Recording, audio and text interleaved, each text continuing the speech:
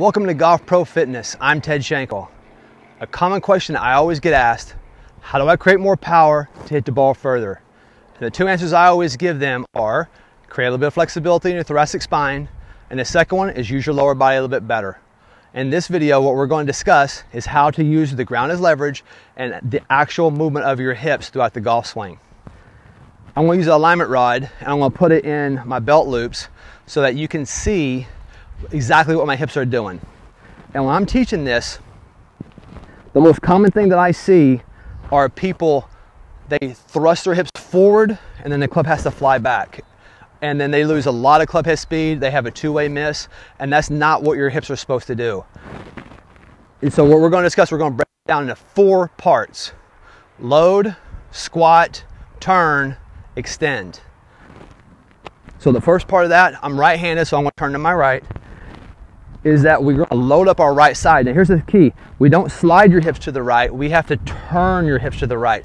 And if I would put it like a chair or an object off my trail hip and I turn, you're going to see a little separation because I've turned correctly. Now what happens, I have pressure in my right heel, my trail heel on the inside. That's the first step. 1, I've loaded up my right side. 2, I squat straight down, little bit.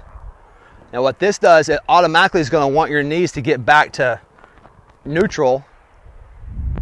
And then step 3, let your knees go left. Step 4, extend. Those are the 4 steps, is how your lower body works. And you can see what happens here. We're going to load up the right side. My lead hip will be a little lower. I squat a little bit, and when you squat, it's going to immediately want your hips to sink back to normal, or to neutral, should I say. Turn your hips left, push off the ground. And you notice my chest is still above the ball.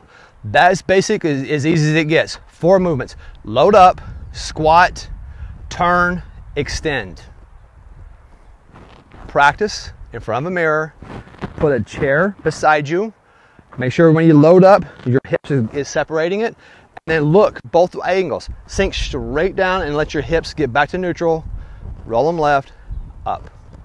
Pretty easy to do, you just gotta practice it. If you have any questions, put them below in the comment section. If you like the video, hit the like button and feel free to subscribe. Thank you for watching. I'm Ted Shankle.